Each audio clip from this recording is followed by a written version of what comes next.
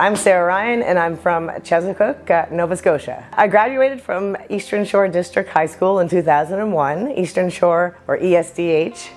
Go Mariners! I was really excited to go on to the next part of my educational journey, and that was to do my Bachelor of Science at Mount St. Vincent University. And when I was 18, I didn't necessarily know what field, but I kind of just applied for the main courses, one including my first technology course, which was computer science. Now, I thought I was going to be taught how to build my own website. It turned out to be C++ code, which is not entry level as far as coding goes. And at the time, I didn't even own a laptop or a personal computer. So when I went to high school, we had a typewriter lab. We did not have a computer lab. So I was really excited to join this course and this opportunity to have some technology. And I was a little disappointed to find out that of the class of 23 or 24 students, I was the only female in that class. The second disappointment came when I realized that I wasn't going to be building my own little website that got to showcase my favorite bands and that sort of thing. But indeed, I would be doing C++ on paper and pencil. And why am I the only female in this class? Also, why is it so dry and not engaging? But I persevered through it and continued with my, at that point I decided I was going to do biology and psychology for my degree. My involvement with Brilliant Labs is kind of an interesting story. I'd been working with a for-profit science education organization after graduating from university, and I was looking to work within an organization that was not-for-profit or charitable in status, so that we would have the ability to reach some of the youth that weren't necessarily able to be involved in the programming with the company that I was with. I received a call from Mr. Jeffrey Wilson. He was really interested in my background, what I was doing, how I was interested in science and making and doing hands-on learning.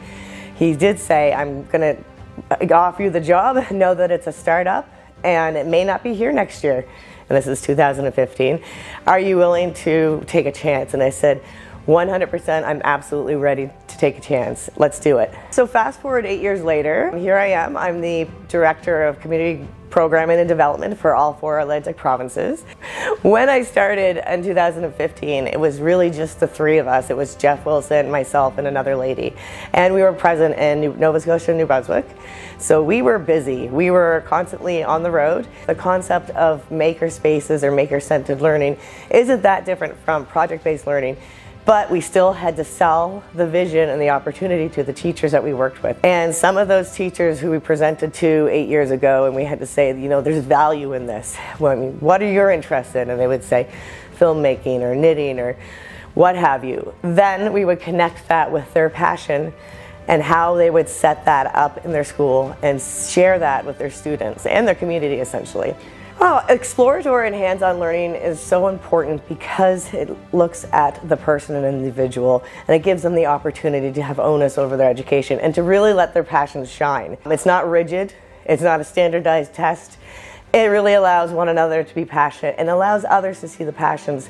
Youth, teachers, parents, they forget that they're actually in an educational setting. So we're actually transforming the face of education by simply listening to people, giving them a voice, giving them the tools and the opportunities so that they can learn and have that ownership over their education and share that with others. One of the greatest things about doing the maker-centered learning model or project-based learning is that it allows youth to have the ability to try and fail.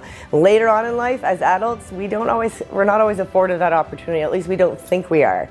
The youth who are coming out of the situations and the opportunities to do this kind of work and have this in their educational setting are going to be the ones who are willing to put their foot out and take a risk and be able to be the innovators, the ones who solve those big problems or small problems, but it's going to give them the confidence that they wouldn't necessarily have received otherwise in a traditional educational setting.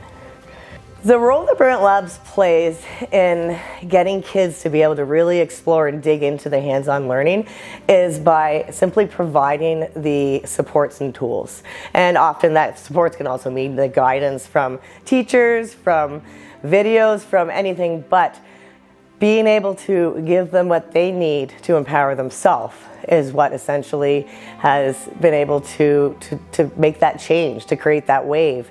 So there's a huge social emotional aspect to being in a makerspace or working on projects collaboratively. When students are allowed to unpack the equipment themselves, set it up, and they feel like it's actually theirs, then, funny enough, we find fewer things that grow legs and go missing or get broken, because there's actually a respect for what they're working with, the tools, the opportunity to have access to this kind of learning, and to be able to share that with others. Brilliant Labs to me is a way of life.